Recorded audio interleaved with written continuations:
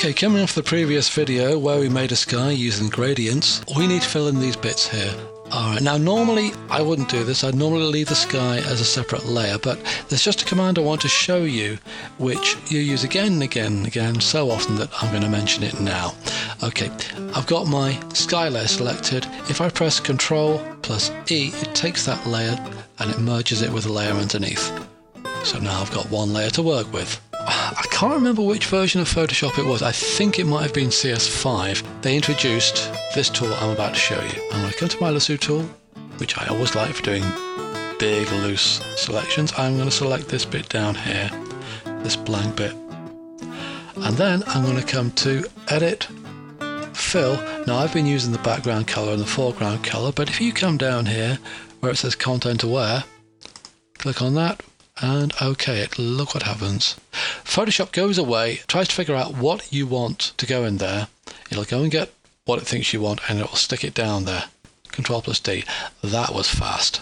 Now there are times when it saves loads of time. It really is very useful, but it's not perfect. It can make mistakes.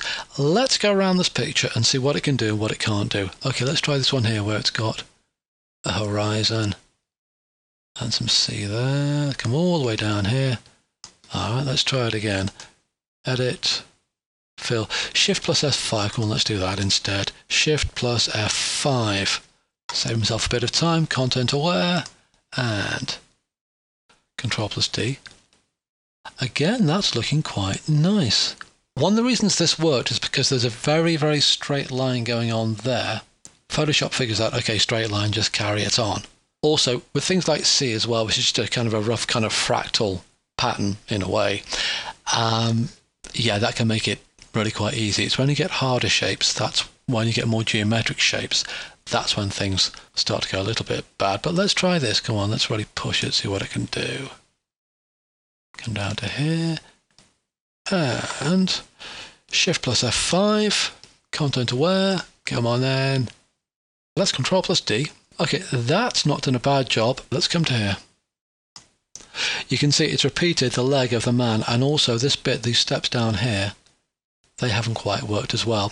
Also, you can see just along the boundary, you're getting a bit of a, well, you're getting one sea on one side and a slightly different, more blurred sea and a slightly different colour cast sea on the other side. So that's not quite working. This is where you go in and you start using this tool, the Clone Stamp tool. This will give you a little bit more control. Alright, let's do some easy bits first. Give you the general principles. Let's try these bits along here. Right, come to my Clone Stamp tool. Or for example, there's that little guy in the water that I don't really want there. Now, as with the standard paintbrush tool, click Ctrl plus Alt, and you can change the size of it and how hard it is. So the way to do it, you press Alt to define which bit you want to copy from, in which case there's just some waves here. Then you come to another place, and the minute you press your left mouse button, then it will start putting down colours from that area, and you've got a pretty invisible join there. Now my first reaction was, okay, well that worked, let's take it up to here, but if I put down some stuff there, take a look closely at what I've done. Because the waves are larger in the foreground and smaller in the background, I've taken up some larger waves here and slapped them in the background. That doesn't really work. One of the key things when using the clone tool is keep redefining your source point. In this case, I want it fairly close to take out that duplicate anchor. In fact, I don't really like that anchor at all. Let's get rid of it. And I don't really like that bit there. Let's try taking source point there and getting rid of it.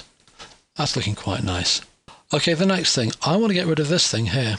If I choose a source point here and come down here, I'm going to end up putting down a load of sea around there. I don't want that. Control plus Z to get rid of that. The thing to do here is to define my source point along the edge where I want to do it.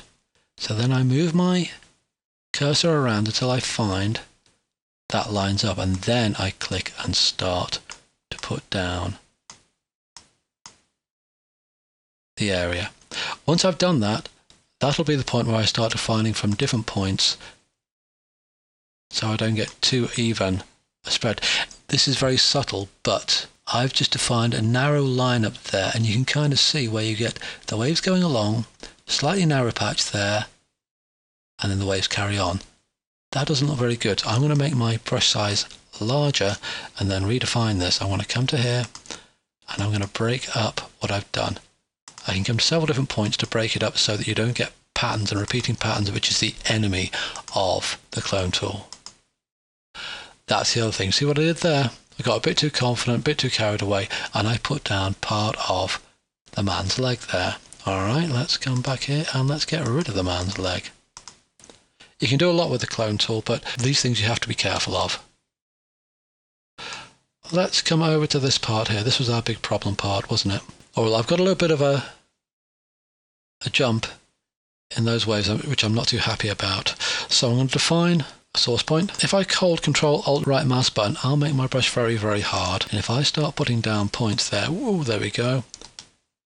You can see, because it's very hard edged, you can definitely see what I'm doing, so that doesn't really work.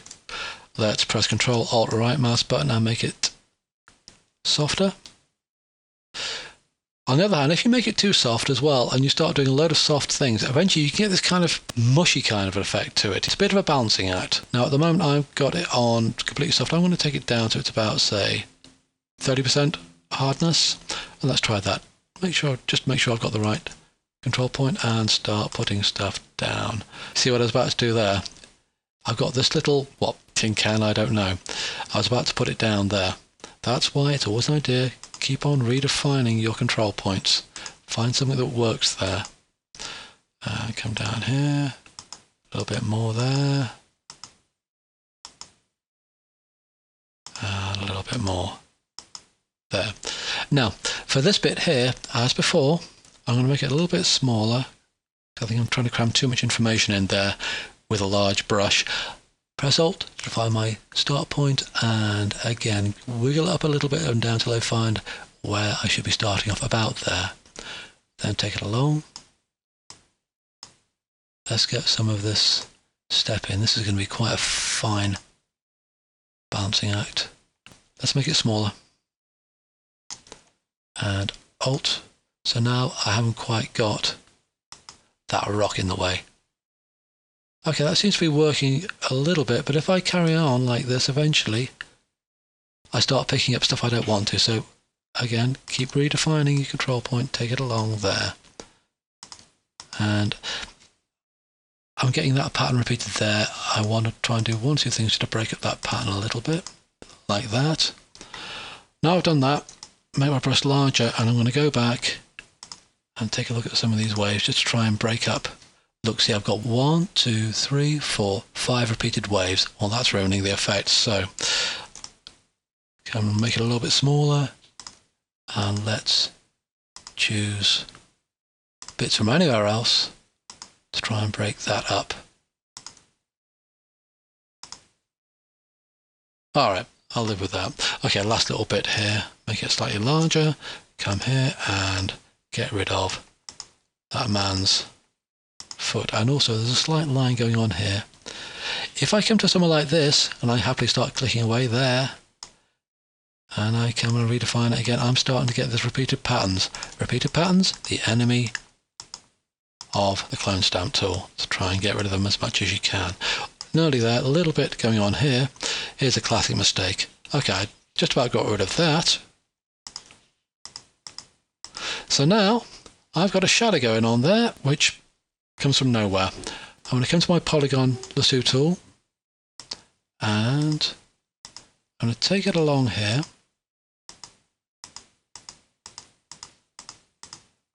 Double click.